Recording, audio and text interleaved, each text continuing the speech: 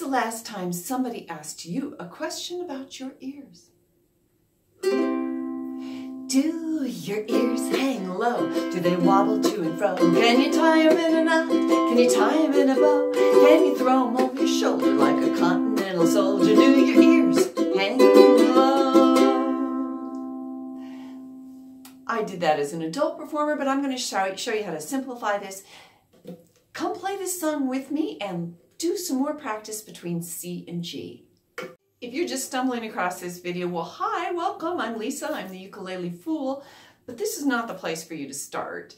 If you already know your C and G chord, great, then this is a place to start, but I've got a whole playlist of how to get to this point down below. All right. For those of you that have been following along, this is just another chance for us to practice our C and G and put it with a song that's a little humorous. Here's just a few reminders to help you be successful with this song.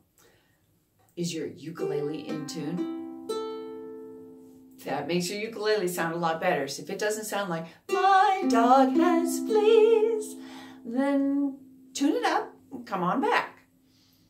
Does your G sound nice? Remember, you've got your bunny foo-foo fingers, peace sign, and then your ring finger comes in there. Take a look at that, the bunny foo-foo fingers, and then the ring finger. Should sound like that.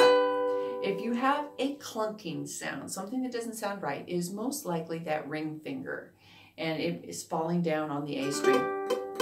So if you've got any dead sounds like that, that's probably the culprit. Make sure that you're trying to get your fingers as close as possible to those fret bars. That also makes it sound nice and pretty. Let's just practice a little warm up going from C to G. Let's do 4 C's, 4 G's, back to the C, just to practice nice and slowly. Starting with the C. 1, 2, and here we go. C, 2, 3, 4, and G, 2, 3, 4, and C, 2, 3, 4, and G, 2, 3, 2 more times, and C, 2, 3, 4, and G, 2, 3, 4, and C. I hope that sounds nice and that you're ready to go. Remember, you do not have to tackle songs like eating your dinner in one bite. You can take bite-sized chunks. In fact, I really highly recommend that you just try singing it along with me first. Just get the tune in your ear, get the words, and then the second time through, lightly mute with your fingers and just strum and sing. Then, why don't you play every C and just don't worry about the G. So it would sound like this. Do your ears hang low? Do they wobble to and fro? Can you tie them in a knot? Can you tie them in a bow? Can you throw them over your shoulder like a continental soldier? Do your ears hang low? This song is a little bit more challenging because you have to go C, G, C at the end of each verse. So if you can play the C and G but not do it that fast, then leave off that last line or just play the C part. Eventually, keep working at it, do this daily, and you'll have it like that.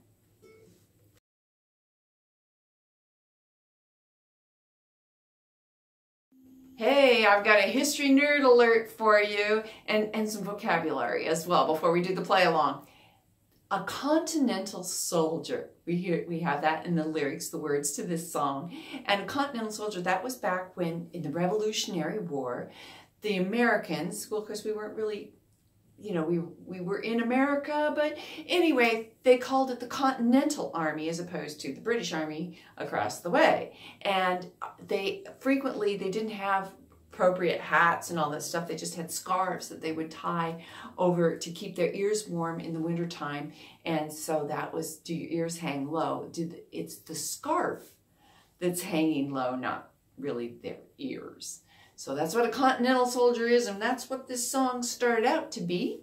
But they added some other verses. And so there's a verse, I'm looking at my music here.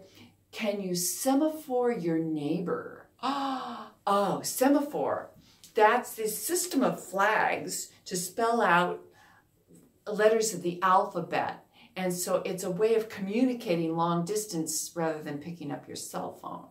So it was a flag thing. So if your ears hang so low that they're like flags that you could use to signal, can you semaphore your neighbor? And let's see, can you use them for a blotter? Blotters are still used today, particularly in the cosmetic industry, to like blot your nose if your nose gets oily, or blot your lips. They also used it back when they used ink, pen, and wells, and they would blot the ink. That means they dry it up a little. So that's what blotting is. You blot out it. You might do that when you were trying to remove a stain on something. Blot it up with a little bit of detergent.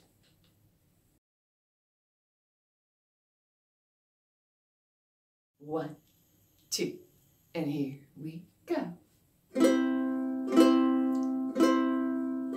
Do your ears hang low? Do they wobble to and fro? Can you tie 'em in a knot? Can you tie 'em in a bow? Can you throw 'em over your shoulder like a continental soldier? Do your ears hang low? Do your ears hang high? Do they reach up to the sky? Do they droop when they're wet? Do they stiffen when they're dry? Can you semaphore your neighbor with a minimum of labor? Do your ears hang high? Do your ears flip-flop? Can you use them for a mop? Are they stringy at the bottom? Are they curly at the top? Can you use them for a swatter? Can you use them for a blotter? Do your ears flip-flop? Do your ears hang out? Can you wiggle them about? Can you flip them up and down as you fly around the town? Can you shut them up for sure when you hear an awful bore? Do your ears hang out? All right, I hope that's going well. Give me a fist bump.